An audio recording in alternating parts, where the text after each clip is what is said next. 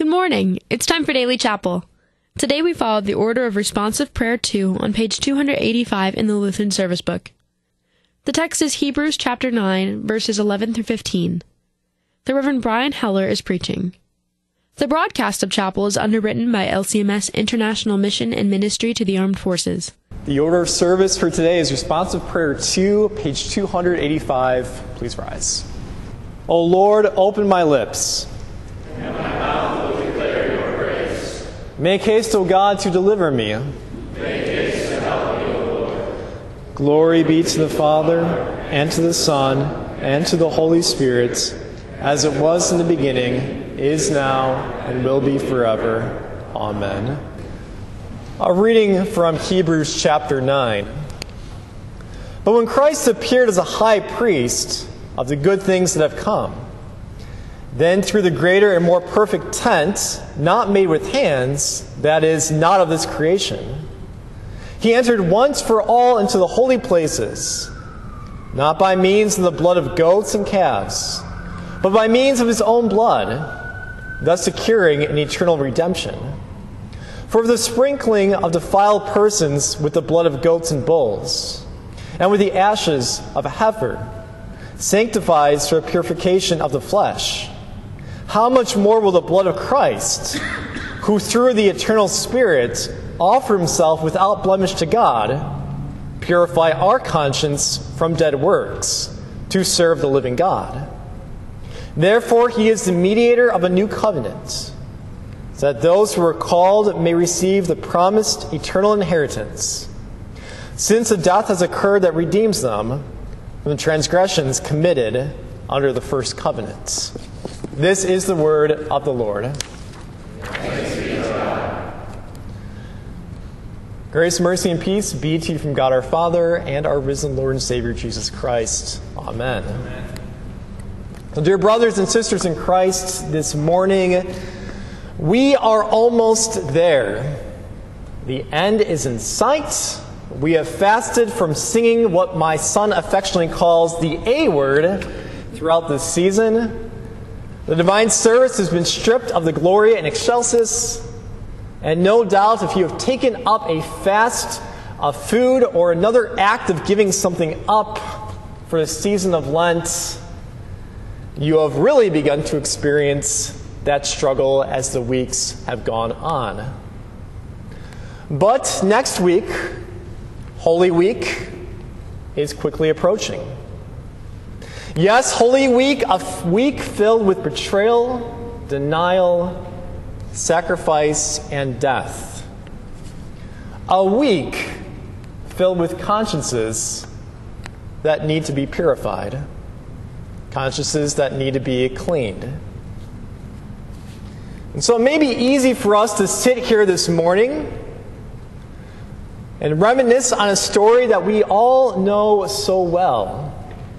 An account in which we can wag our fingers at the usual suspects: Judas, Pilate, Caiaphas, Peter, and our own self-righteous condemnation for their misdeeds, for their own soiled consciences throughout the Passion account. But again, as this is a penitential season, what happens when we take a look upon our own lives? What happens when we look at our own consciences? Because by our own very sinful nature, each one of us inherits a bad conscience.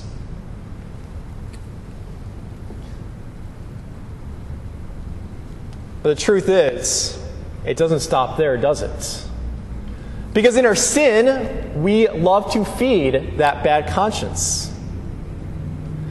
We love to hear and contribute to conversations that speak ill of others. Maybe we like to pull a Peter, neglect to protect our neighbor and his reputation, denying them if the situation seems to warrant it, and we ourselves can come out ahead.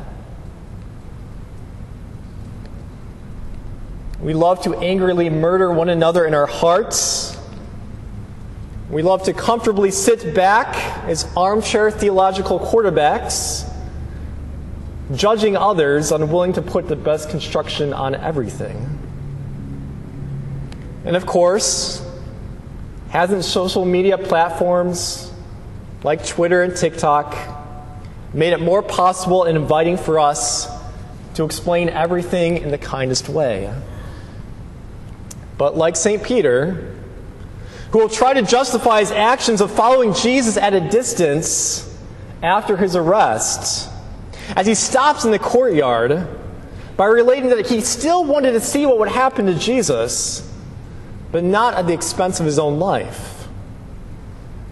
And this half-love, half-fear mentality, do we also, too, love to justify our own actions, no matter how far we can stretch our own justifications?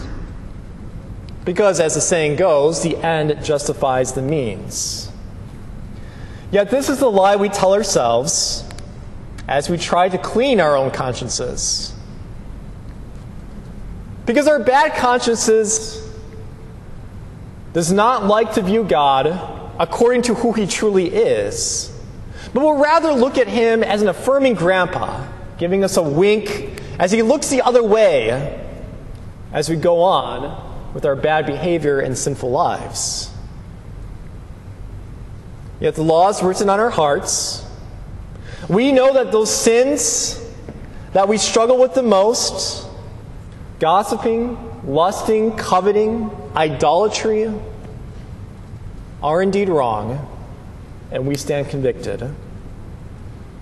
Indeed, all of our consciences have been absolutely corrupted with sin.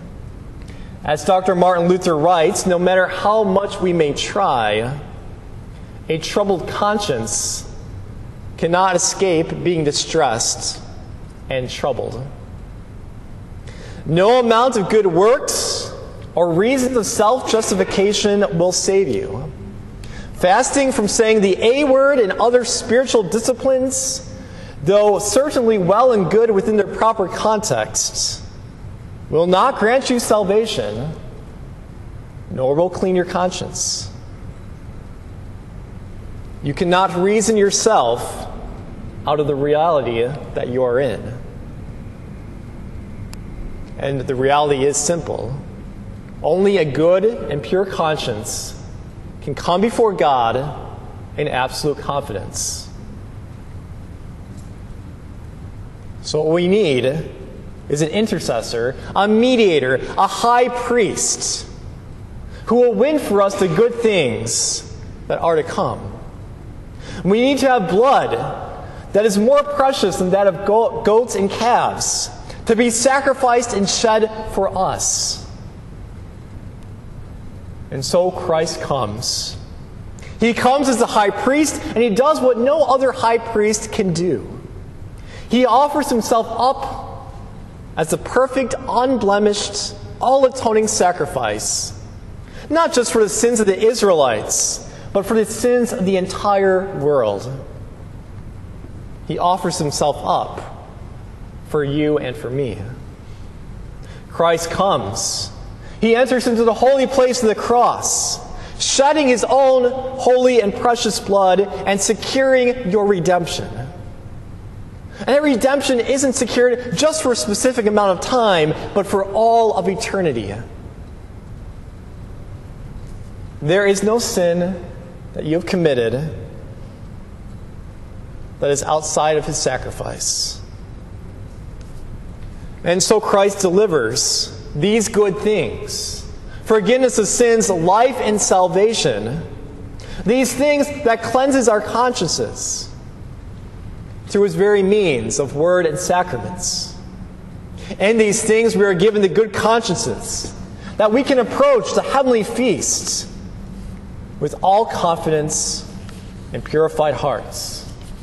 All of us, as we sang moments ago, are invited into the most holy of places, the Holy of Holies, by the saving blood of Jesus. No longer is there a curtain or veil separating you from God, But now we have an aisle beckoning us, inviting us to come into the Holy of Holies with purified hearts and consciences to receive our Savior's true body and blood each and every week. Therefore, dear brothers and sisters in Christ, this morning be at peace. Because Christ has laid down his life for you as the perfect sacrifice and has redeemed you with his holy precious blood. Take comfort in the truth and the reality that indeed your consciences have been purified by Christ himself. And as we look towards Holy Week, refresh yourself. At just as St. Peter's conscience was cleaned by our Lord, so too your consciences are cleansed every single day as you live in your baptismal life given to you by God himself. Children of God, and you have been given forgiveness, won for you on the altar of the cross. You are heirs of eternal life, now and evermore. In the name of Jesus, amen.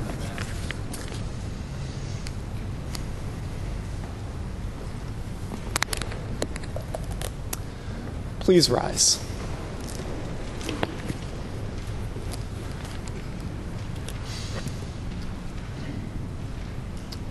O Lord, have mercy. O Christ, Have mercy.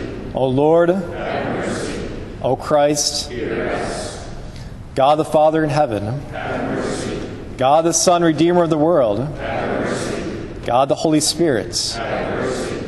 be gracious to us. Spare us, O Lord. Be gracious to us. Help us, O Lord. From all sin, from all error, from all evil, Good Lord, deliver us. from the crafts and assaults of the devil, Good Lord, deliver us. from sudden and evil death, Good Lord, deliver us. from pestilence and famine, Good Lord, deliver us. from war and bloodshed, Good Lord, deliver us. from sedition and from rebellion, Good Lord, deliver us. from lightning and tempest, Good Lord, deliver us. from all calamity by fire and water, Good Lord, deliver us. and from everlasting death. Good Lord, deliver us. By the mystery of your holy incarnation, Help us, O Lord. by your holy nativity, Help us, O Lord. by your baptism, fasting, and temptation, Help us, O Lord. by your agony and bloody sweats, Help us, O Lord. by your cross and passion, Help us, O Lord. by your precious death and burial, Help us, O Lord. by your glorious resurrection and ascension, Help us, O Lord. and by the coming of the Holy Spirit, the Comforter, Help us, O Lord. in all time of our tribulation, Help us, O Lord. in all time of our prosperity, Help us, O Lord. in the hour of death, Help us, O Lord. and in the day of judgment. Help us, O Lord. We poor sinners implore you To hear us, O Lord. to rule and govern your holy Christian church, We implore you to hear us, O Lord. to preserve all pastors and ministers of your church in the true knowledge and understanding of your wholesome word, and to sustain them in holy living, We implore you to hear us, O Lord. to put an end to all schisms and causes of offense, We implore you to hear us, O Lord. to bring into the way of truth all who have erred and are deceived, We implore you to hear us, O Lord. to beat down Satan under our feet, We implore you to hear us, O Lord. to send faithful laborers into your harvest, We implore you to hear us, O Lord. and to accompany your word with your grace and spirit, We implore you to hear us, O Lord. to raise those who fall and to strengthen those who stand, We implore you to hear us, O Lord. and to comfort and help the weak-hearted and the distressed, We implore you to hear us, O Lord. to give to all peoples concord and peace, We implore you to hear us, O Lord. to preserve our land from discord and strife, We implore you to hear us, O Lord. to give our country your protection in every time of need, We implore you to hear us, O Lord. to direct and defend our president and all in authority, We implore you to hear us, O Lord. to bless and protect our magistrates and all our people, We implore you to hear us, O Lord. to watch over and help all who are in danger, necessity, and tribulation, We implore you to hear us, O Lord. to protect and guide all who travel, We implore you to hear us, O to grant all women with child and all mothers with infant children increasing happiness in their blessings. To defend all orphans and widows and provide for them. To strengthen and keep all sick persons and young children. To free those in bondage. And to have mercy on us all. To forgive our enemies, persecutors, and slanderers, and to turn their hearts. To give and preserve for our use the kindly fruits of the earth. And graciously to hear our prayers. Lord Jesus Christ, Son of God. Christ, the Lamb of God, who takes away the sin of the world. Christ, the Lamb of God, who takes away the sin of the world.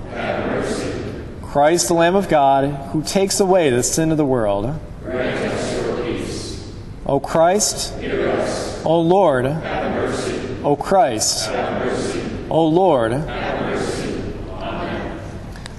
Our Father, who art in heaven, hallowed be thy name. Thy kingdom come, thy will be done, on earth as it is in heaven. Give us this day our daily bread, and forgive us our trespasses, as we forgive those who trespass against us. And lead us not into temptation, but deliver us from evil. For thine is the kingdom, and power, and the glory, forever and ever. Amen. Let us pray. O God, merciful Father, you have promised to hear the prayers of all who in repentance call out to you. Graciously hear us, so that all evils which beset us may be of no avail, that we, your servants, may evermore give thanks to you in your holy church, through Jesus Christ, your Son, our Lord, who lives and reigns with you in the Holy Spirit, one God, now and forever. Amen. Let us bless the Lord. Thanks be to God. The grace of our Lord Jesus Christ, and the love of God, and the communion of the Holy Spirit be with you all. Amen. Thank you for joining us for Chapel. The broadcast of Chapel is underwritten by LCMS International Mission and Ministry to the Armed Forces. To learn more about LCMS International Mission and Ministry to the Armed Forces, visit kfuo.org/chapel.